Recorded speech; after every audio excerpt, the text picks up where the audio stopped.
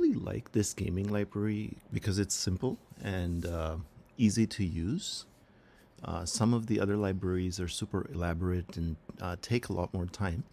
So I decided that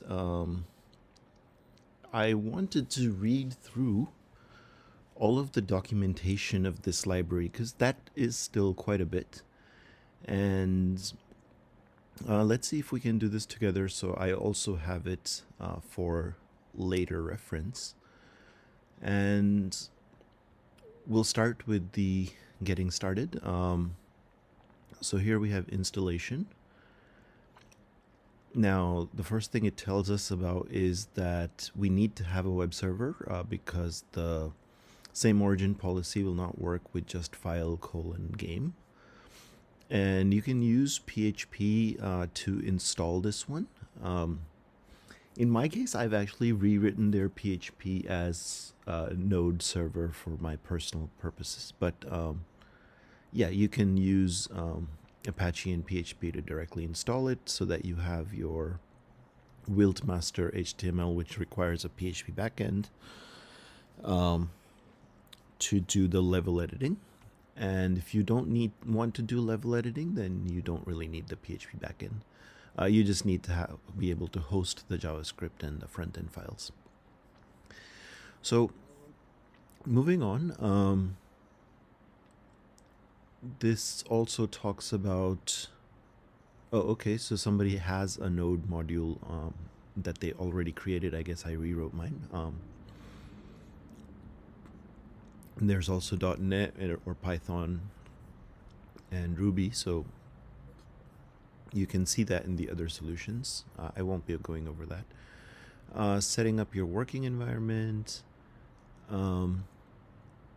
So usual JavaScript stuff, so I'm not going to go into that right now. Which editor you use, honestly, I like VS Code, but you can use whichever other thing you like. Directory structure. So this is the general directory structure for Impact, where you have your media, you have your libraries with the game and the game entities and the game levels, and then you have the actual Impact library and the Wiltmaster level editor. So I actually just like to drop that lib altogether and just pull it up. So basically I just have like millionaire game or game millionaire entities and millionaire levels or whatever game I'm building, right? Pac-Man or something. So all the game resources go in the media directory, the lib directory has all the JavaScript here. So for the purpose of reading the documentation, I'll just stick with what they have done here.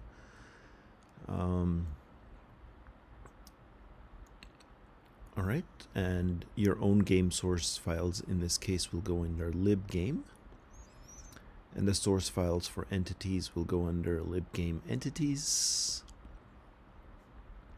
So basically we're going to be working under libgame in this case.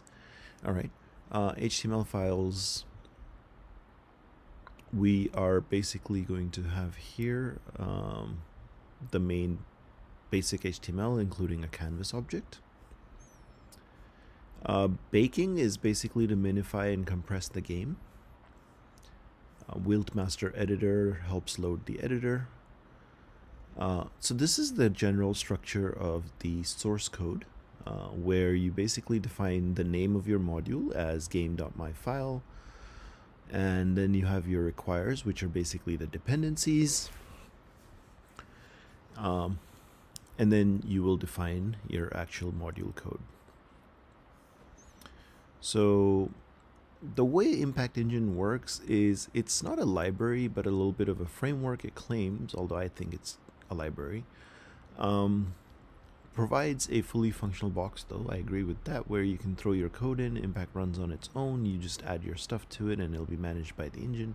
Your stuff in most cases are the subclasses of one of Impact's base classes. The most important one is the IG entity class. Every object in the game has to be a subclass of the IG entity. As soon as you start your game, it will set up an interval that calls the system ig.system.run method 60 times a second. And this method does some housekeeping stuff. So 60 times a second, let's call that a second of a second. Or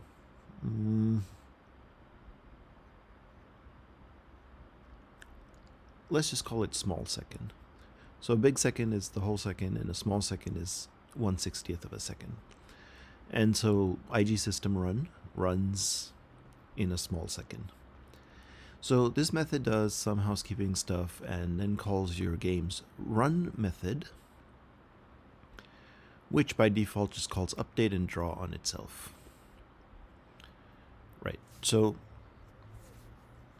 basically system run will do some basic preliminary stuff and call the update and draw, essentially our run method. And the IG games .draw method is pretty boring. It just clears the screen and calls .draw on each background entity layer and entity.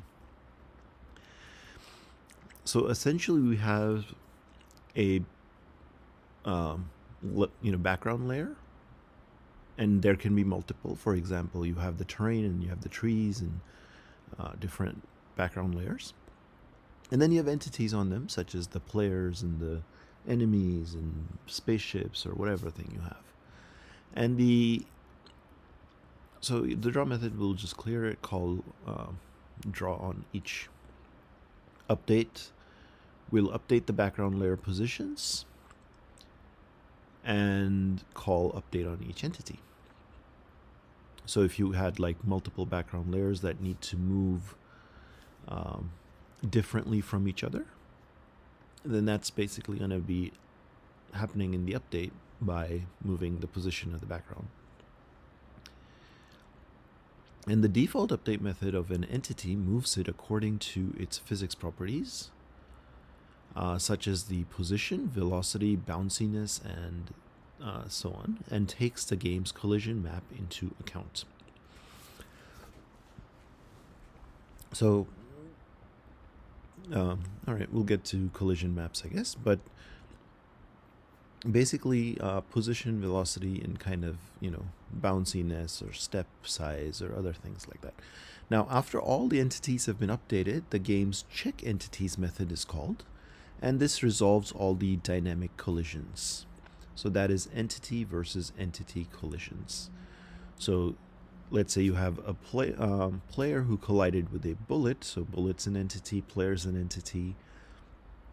And so what we're going to do is we're going to update all the entities, and then we are going to check all the entities for all the things that collided, right? So those are the entity collisions.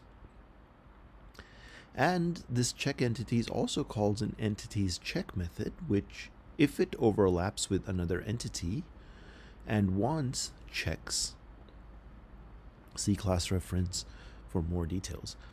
Now, you can overwrite any of these methods in your own entity and game subclasses, and you can provide your own logic, and then if you want, call the original methods with this .parent. And remember, this is all happening for each and every frame. So for each small second, unless the browser can't keep up, and then it might be a little bit slower, and it might not be a small second, it might be something larger. All right, so that's our getting started. And then in the next video, let us continue with the docs here. So we will go over, so we did the getting started. I'm gonna skip about the level editor for now, and we're gonna go to We're going to skip working with assets as well. Let's go to collisions next.